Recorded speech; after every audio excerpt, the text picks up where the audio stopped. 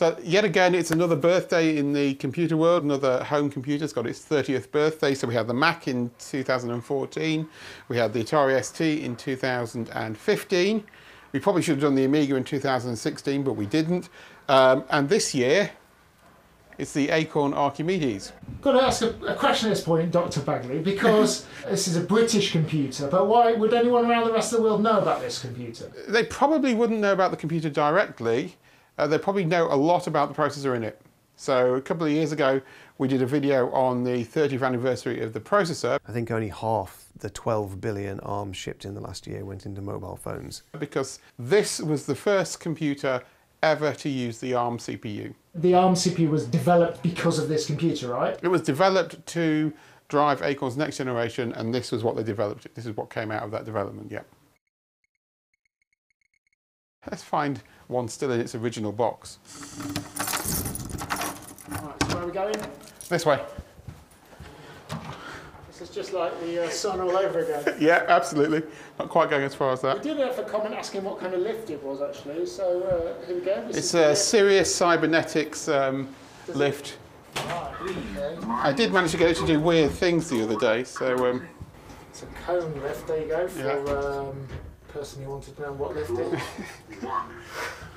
Round floor. Go for it. Right, we're going this way.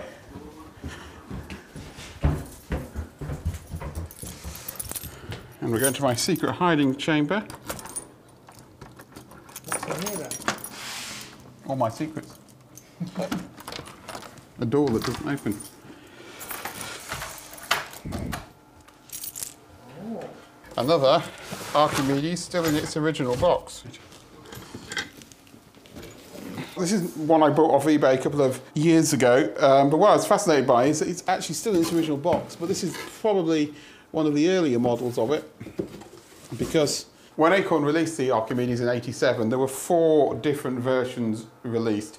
I think one of them never actually left the market, but there was the A300 series and the A400 series. The 400 series was the professional model and could come with 1 meg of RAM or 4 meg of RAM and a hard disk if you wanted it. The A300 was aimed at the home user or schools. It came with either 512 kilobytes of RAM or 1 meg of RAM. So that's the 305. But there are other machines in the range.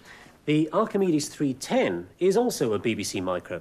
When I got this one off eBay, it was advertised as a 1 meg machine, but I realised looking at the box and the serial number on the bottom that it had originally been a 512K machine, which had then been upgraded at home, made 1987 in the UK. We won't use this one, we'll go and use the one upstairs because it actually works a bit better. This one's got an earlier version of the operating system on. We'll go and have a chat about what this machine did and why it was certainly in the UK very, very popular. In the UK, anyone of a certain age will be very familiar with these because they were bought by pretty much most schools in the UK, so everyone sort of used them as a kid. The interesting thing about the Archimedes line is it continued the tradition of being a BBC Micro. Certainly the A310 and the A305 did, so they had the red function keys, which was sort of the staple thing. They were also used by the BBC on screen as well, so lots of TV shows, Doctor Who and other prime time shows. If they needed a computer, it would often be an Acorn computer, perhaps rebadged with some fictional brand and so on, that appeared on there doing whatever it was needed to do. But they were also used behind the scenes, often linked up to external software to generate the graphics used in lots of primetime shows. When kids would phone in, play the little on-screen games. Yeah, you phoned up, you said left, That's left, yeah, right, jumps. So all of those were actually done using the Acorn Archimedes computers. We talked about it being on telly, but actually the thing you have to remember about this, when it came out, this machine was incredible for the time. At the time it came out, it was a home computer. It sold for less than £1,000 and it gave you 4 MIPS, 4 million instructions per second worth of computing power. That's roughly the same amount of computing power that you could get in something like probably the Sun workstation that we looked at in the previous video. So that Sun 3160, which is pretty top of the line for '86, was probably about the same sort of power as you suddenly got in a home computer. And actually at that same time, Sun introduced their Spark CPU and was starting to move to RISC-based architecture. So the nice thing about this is it's a RISC machine. When it was originally released, it had an operating system called Arthur. Don't ask why. No one really knows. That basically was very similar to what was on the BBC Micro, except that it did support Windows, mice and so on. So it's got the same sort of user interface. It wasn't really used for at all on the original release. That came with the later version, which was renamed to RISC OS, which you can still get today and install on your Raspberry Pi. So the operating system's still available. And it generally worked. You had multitasking, cooperative rather than preemptive. So if one program was sort of carried away doing something and didn't relieve control to everything else, then you sort of had to wait for it to finish. But it all booted up out of ROM, so they turned on and off very, very quickly, and you could get started within seconds. So RISC-OS 2 came along about 89 with sort of some of the later versions of the machine, and it continued. And you could upgrade it. So this machine's had the RAM upgraded to 4 meg. It's got an ARM3 card in.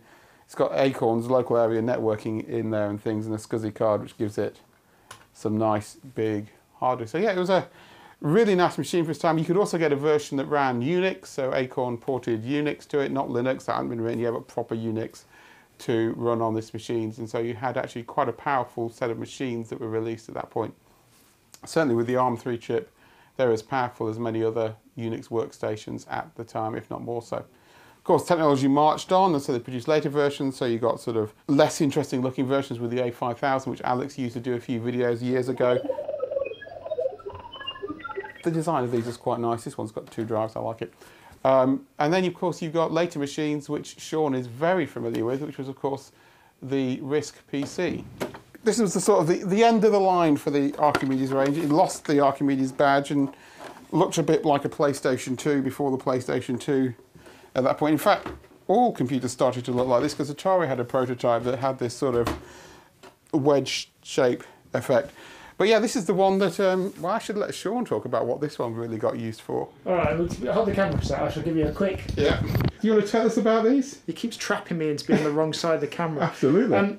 One of my first jobs, and one of the reasons I got so heavily into computing, is I used to help install this kind of machine at television stations. So I used to go around the world installing them in places like Moscow, Johannesburg, Seattle, you name it. I've been there and often put one of these machines in. So this is a version of what the company I worked for used to sell, and what we used to love about them was they were toolless, so you could get into them very quickly and easily, and they were pretty much instant on, a bit like Steve just mentioned that the OS was in ROM, which meant they didn't have to wait for a hard disk to spin up to load in the operating system. They just kind of turned on and worked. So, right.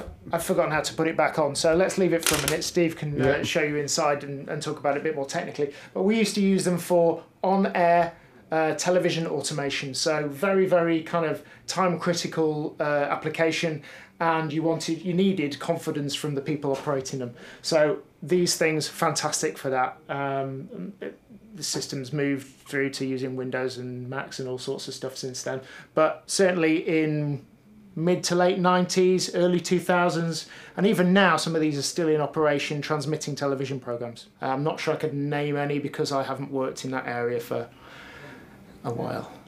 One of the interesting things that you initially notice about this is that when you run an application, let's run the drawing application, which every kid used to play with, is you get what is effectively equivalent to the dock that's in OS X or the start menu that is in Windows from 95 onwards. So the folklore goes is that someone went from working with Acorn machines like this to Microsoft and took his Acorn with him, and apparently it was seen, and they decided that's where the Windows 95 start menu was going to come from, sort of the bar crossbump.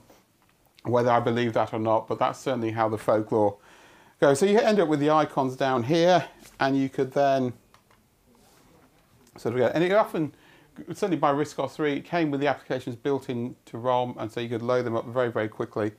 And so you could start to draw pretty pictures. You had Bezier splines in there. So again, from 1987, this is the original welcome disk, and perhaps the thing that the Archimedes, when it was first released, was most famous for was a demonstration or a game that was on the actual welcome disk, and it was actually released as a full game. So hopefully this will run. So this is what happens when you try and run 1987 software on a machine operating system from 1993. Even then it was out of date. So let's find a slightly later version of the welcome disk. We use the other drive. That's just showing off 2 floppy drives. Oh, absolutely. Oops, and that disk doesn't work. Somewhere I've got, there we are, another copy of Applications Disc 2.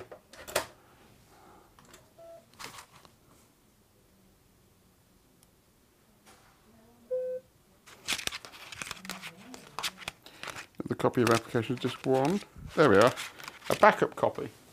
So sometimes your floppies would die, so you often would make backup copies. Let's try this one. Sounds more hopeful. And so there was this game called Lander, which became the full game Zarch. And when this game was released, it was sort of full 3D graphics, which was not really seen like this. And the idea was that you had to sort of fly the spaceship around the... and so this was just a demonstration, and I was never any good at it. I remember being blown away by this. Yeah, I think everyone was when it came out. So this was the sort of the demo again. You've got the 87 thing there, written by David Brabant of Elite fame, who then went on to be involved with the creation of the Raspberry Pi. This originally came out and everyone said, no, you couldn't do this on anything but the Acorn Archimedes because you need the power. It was later ported as the game Virus to the ST and the Amiga. And then, in a true bizarre turn of fate, someone actually ported it to run on the ZX Spectrum on an 8-bit machine with a 4 MHz processor. So perhaps they were everything, but certainly the Acorn version on the Archimedes was the smoothest. The control system was controlled by the mouse, and it's incredibly sensitive, so even on the launch pad, if you're not careful, you can blow things up, and you can sort of explore, because you've got some interesting sort of clipping issues there as the house sort of falls through the landscape. So. Has that been, is that available online, do you know that? There's definitely claims of it about. I'm sure if you look in the right places, you could find copies of the discs and an ARM emulator, an Archimedes emulator to run it on.